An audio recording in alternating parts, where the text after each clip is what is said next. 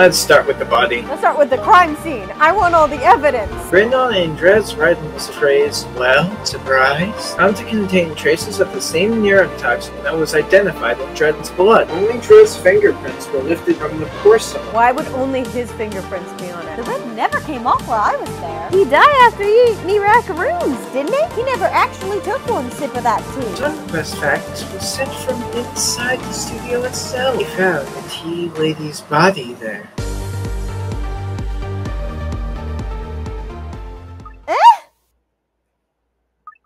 What's this? What's this? Something happened, has it? We're talking about the same tea lady that we're missing. The one who bought the tea. Yes. So we've got 2 unsolved murders on our hands now then. Actually, no.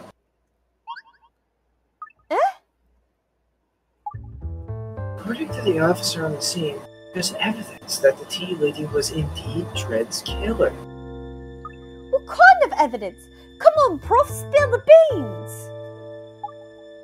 Firstly, they found the song request fact sheet. It was sent to Mr. Dread next to her body. Handwriting analysis has already confirmed it was the tea lady who wrote it. Oh. And on top of that, they found the poison with her too. The same poison used to kill Mr. Dread. So what are you saying then exactly? As I explained, the tea lady was the one who brought the tea that the victim drank. In other words, the tea lady was Dwight Dread's killer. But if she were the killer, how come she's wound up dead? Now, you know what this is, don't you? It was a suicide. At the end of the day, she'd done herself in, hasn't she? Turns out, Tea Lady was a huge fan of DJ Dee Dee. Theory is that they must have had some kind of argument that sparked all this off. What? She killed him because she liked him that much? Yeah, I bet that's it. It's a proper case of hero worship, eh? Aye. Well, anyway, case is closed. Oh! So I can go home now, can I? Terrific! Yes, you're free to go. Thank you for your cooperation. Alright then. Well, see you, darling. No, there's someone nigging me. What? Can't get enough of me, eh? I do have that effect on people. No, niggling me about the case. Thank you, Miss Holiday. You really can go now. Ta-ra! See ya!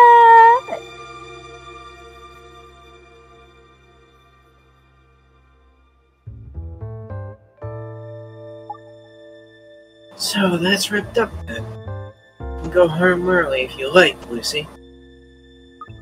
Prof, there's definitely someone not right here.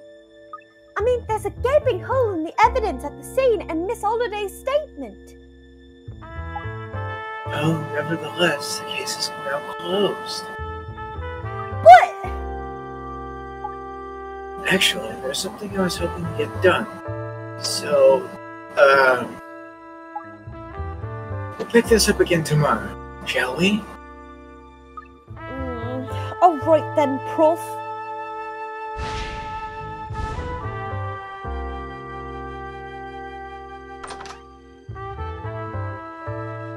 No, it's not right. What do you think so far, by the way? Something's definitely not right here. Someone's definitely amiss.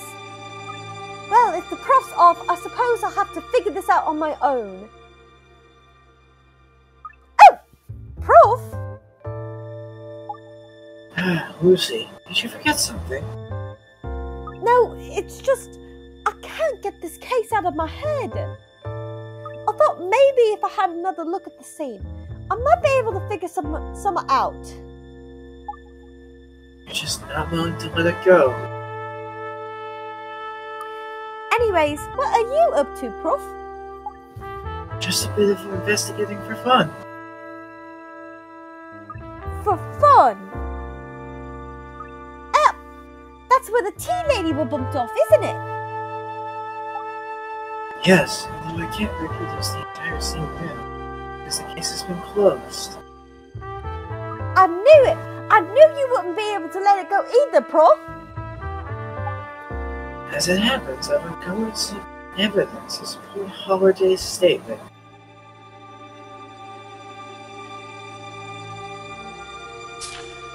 Honest Holiday. So what's the evidence you found that backs up Holiday's statement, Prof? Well, Lucy, do you remember what was broadcast? What we were listening to together? I think I can remember the gist of it. The evidence is in the transmission itself. I've managed to borrow a recording of the show. Listen carefully to this now.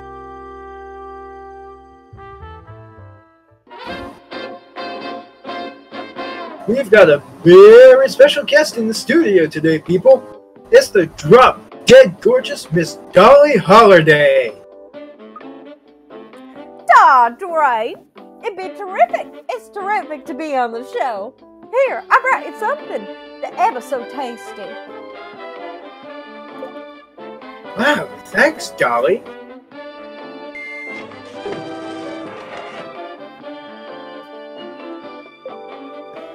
That sounds like a fax coming in already. So, our first request this morning is from, Miss Angel O'Death. I'll be the death of you? Whoa, sounds like someone wants to turn DJ Dwight Dread into DJ Dwight Dead. Now don't you go down on me, Dwight. I'd never live it down. Well, if I'm about to sign off for the last time ever, allow me to try one of your mouth-watering offerings first.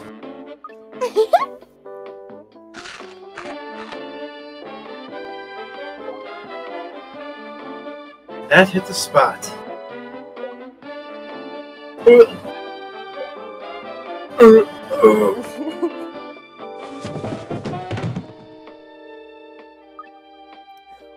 what's going on? Dwight, are you alright? Let's, go and do an egg break. Come on, quickly!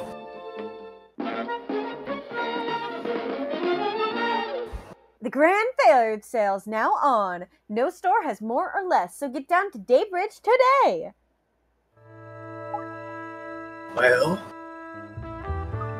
Holiday's laying it on too thick. Sorry, that's Holiday's voice. Holiday's laying it on too thick. Oh, baby. Never mind that. It just struck me, that's all. Okay, but ignoring that. But her voice was just so thick and sweet. It's way too much. There's a blatant discrepancy between a radio show and the scene of the crime. Can you get it?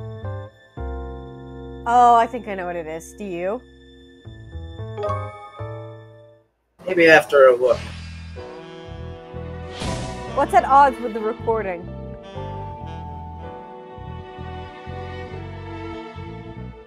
I know what it is. The door had to be open. Because it's a soundproof room. No.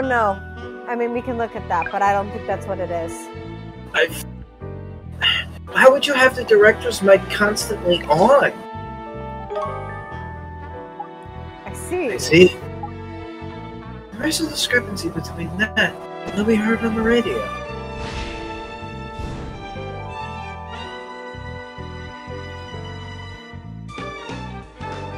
Okay, so it's obviously not the door.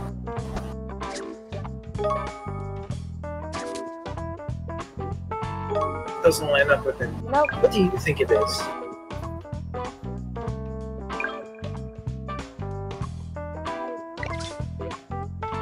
The broken teacup. There was never the sound of a crash when he fell. If the teacup shattered when he fell, wouldn't there be a crash sound? I guess, but wasn't it listed in the reporting as Bang, well, wallop.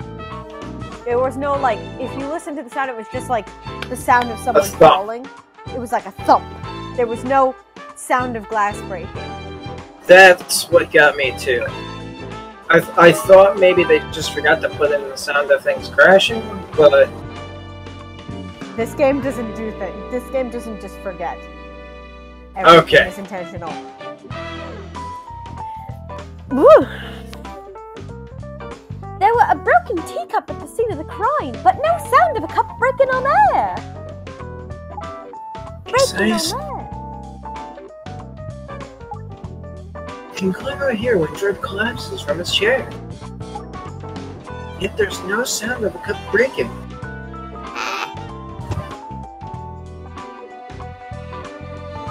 So the teacup didn't break during the show, you mean?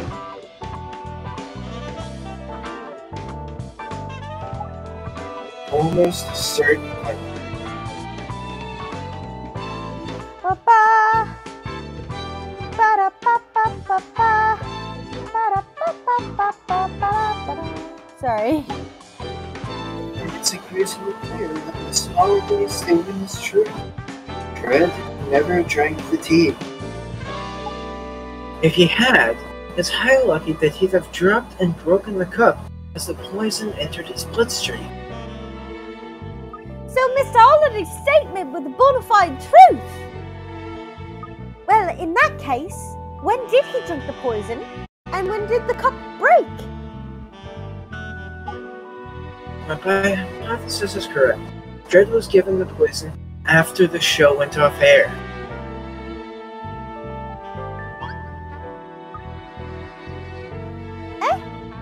What? When the broadcast had finished, you mean? Yes, quite probably. So even though he collapsed during the show when it went on there, he had the poison after that? Now you got me all right flummoxed now, Prof. Dread collapsed on air after eating the macaroon given to him by Holiday. That's the point. I am sure, and I'm getting further and further from it. Well, why don't we do some investigating in that area,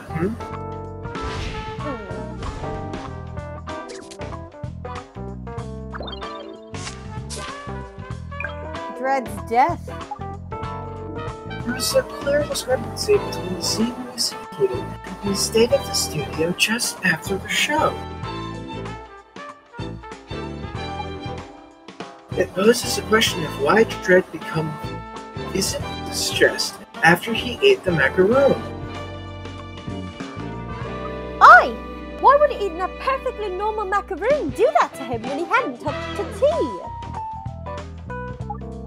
Right. He hadn't had any poison at all, yet everyone around him mistakenly believed he would die. Almost like he was just putting it on and pretending to die or something. That's exactly what I'm thinking. There's actually existing evidence at the scene that supports the idea that he was faking his own death. Yes, see if you can find it. Do you know what it is? I feel like it's something to do with the toppled chair, but I'm not too sure. Do you want to look at the evidence? Look at the toppled chair is what you want to look at? Yes. I could be wrong on that area, though. Alright, let's try it. No, this piece of evidence really has nothing to do with Dread's sudden affliction. One eating the macaroon. Okay then, I'll try someone else. The best thing I could think of was the macaroon itself. But Okay. I'll try the macaroon then.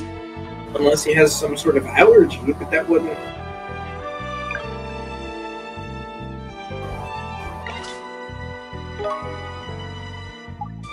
No, this piece... Nope. Okay. So, okay. Here's the idea that everybody's thinking. He didn't actually fake. He didn't actually die when he ate the macaroon. Yes. He faked it. So meaning he didn't actually have an affliction. What proves that he was faking it? The other teacup, right? No. Little something here that happens to say, well, surprised? Okay. It's not this hanky, is it?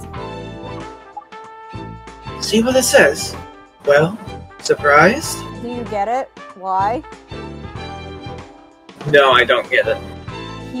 Okay. It's in his handwriting saying, well, surprised. Boy, yuck! He pretended to die, and he was going to use his hanky to show it was all a big joke. That's right. Dread was trying to play a practical joke on Holiday and everyone else in the studio. Okay, does it make sense to you yet, or no? It's an awfully dark joke. I mean, yes. I guess so. So he made it look like he was in pain as soon as he took a bite of the macaroon. After he pretended to collapse, however, he drank the poison tea and really did die. Once the poison took hold of him, he would have keeled over the fair wallop, eh? That must be when he dropped the cup and broke it, then. And when his wig fell off, eh? It's an absurd ending to the whole affair. There's a considerable chance that is what happened. You sound so disappointed. A considerable chance? It's more than dead certain if you ask me. It would greatly narrow down the possible suspects. I agree. Do you know who done it now, Prof? Do you? I have someone in mind. Before we pick out the culprit, let's just take some time to investigate the death of the tea lady. Oh, I've been itching to look into this.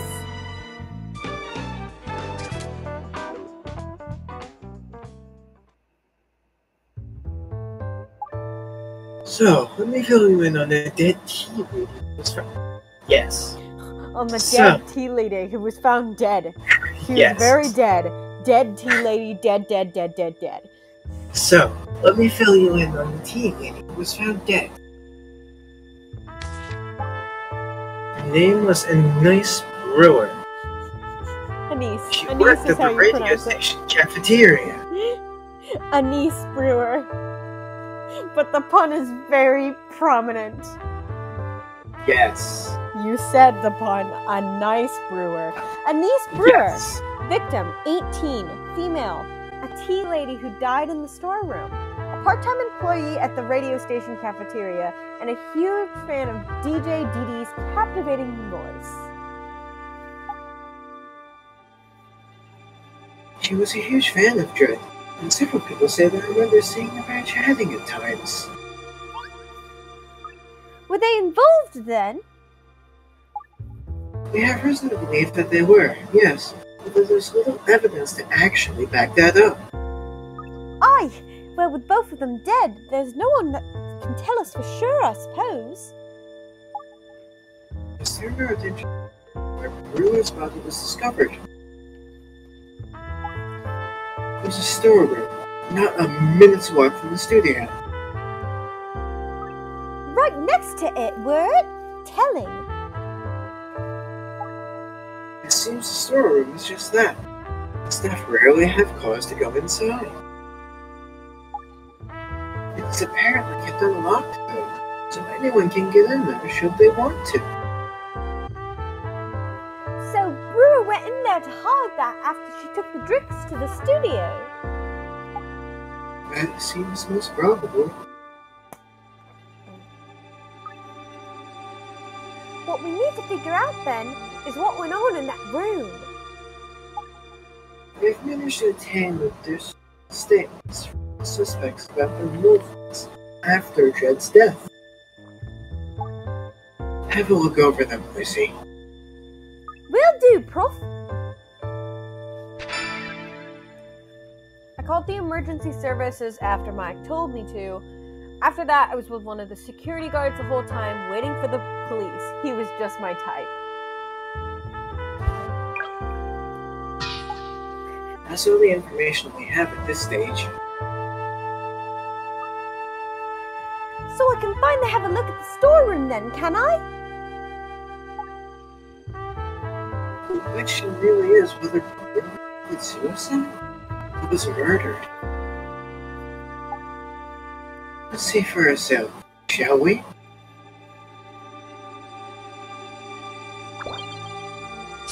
Brewer's death.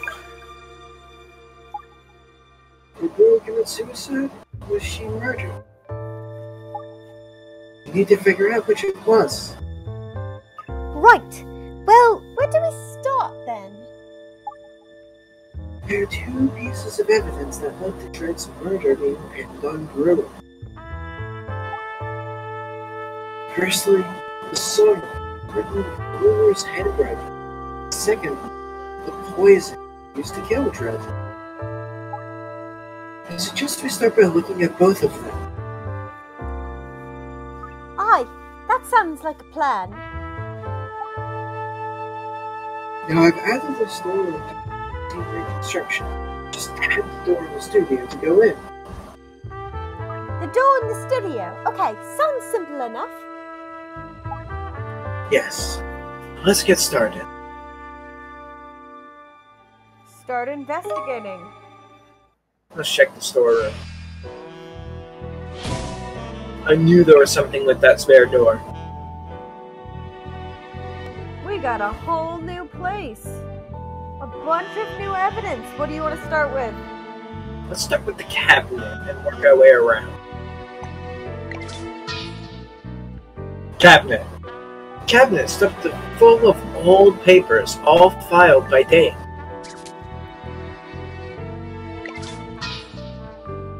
Sweets. A selection of sweets that Brewer brought. Every one has been unwrapped and nibbled.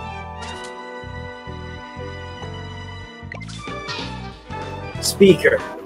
A loudspeaker that continually plays wherever the station is broadcasting at the time. Dread's last show would have been audible on it. Storeroom fax. A fax machine of the same type of that and was found in the recording studio. The fateful song request that Dread received was sent from this very machine. That's not the one I wanted to click. That's still not the one I wanted to click. There you go. Song request.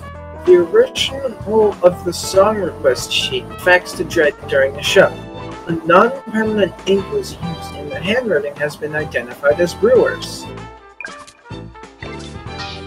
Pen. A cheap, non-permanent ink pen on which Brewer's fingerprints have been identified.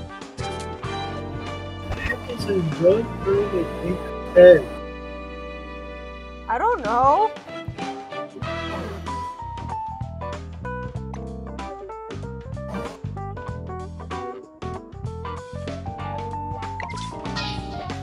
Tiny glass shards. Broken glass with traces of poison identified as the same substance that killed both victims. This was the container for the poison before it was smashed. No, I'm not all done.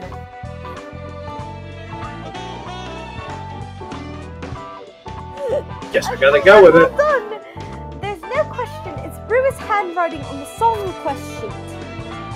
And the poison were the same stuff that were used to kill Dread without a shadow of a doubt. I can't deny it seems pretty likely that she did do him in. It's too soon to draw any conclusions, Lucy. Personally, I find the broken glass container that contained poison I'm curious. Aye, that were bothering me too. Looks like it was smashed with some terrible force. Its original shape is beyond recognition. There's no saying what folk will do if there's unrequited love involved, Prof. Dare say there is a good reason for it, yes. Anyway, let's see if there isn't any evidence to suggest foul play. Aye, let's have a look. Can I continue to just add more investigation stuff? Okay. The dead Brewer's corpse. The dead body of Anice Brewer. Cause of death, poisoning. It's the exact same poison found in Dread's blood. There are no signs of external injury. Is this the hold on. It's not the bird.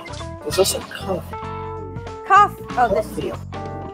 Coffee in a paper cup that was purchased from a drinks machine inside the station. Traces of a poison that killed both Brewer and Dread have been found inside. That's weird. Note, the words Farad's sale are scrawled into the back of the victim's left hand. It's written in non-permanent ink, so it must be fairly recent. That explains the pattern. However, the poison coffee. Do you think this note she wrote on her hand might be a clue about someone? It's obviously something she had just written. I wonder what Farad's sale means.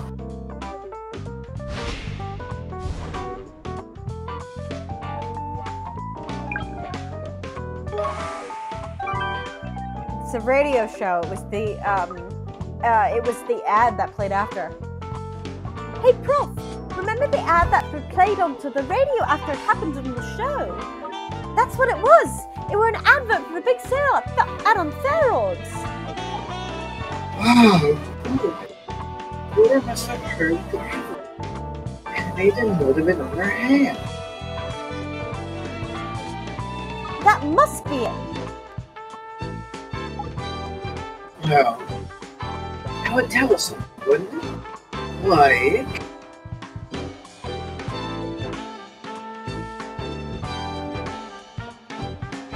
she didn't see death coming.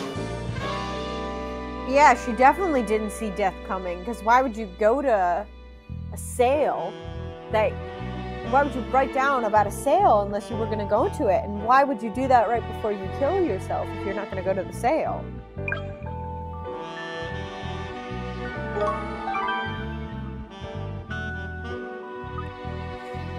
Brewer must have been thinking she was going to go to the Farad's sale, and thinking it while she were in that room. So she can't have had any clue that she were about to die then, can she? No, she can't. Just to be sure, let's find out when else that advertisement was aired. It's just possible she went on the road on another occasion. I'll go and make the necessary inquiries straight away. Prof. That was fast. I got the answer, Prof. That was unbelievably quick, Lucy. Aye, investigating's all about speed, I'll say. I definitely didn't just go and, turn a page and then decide that I have the answer. Anyways, it turns out that's the very first time that the ad had ever aired. That is, and it's undeniable.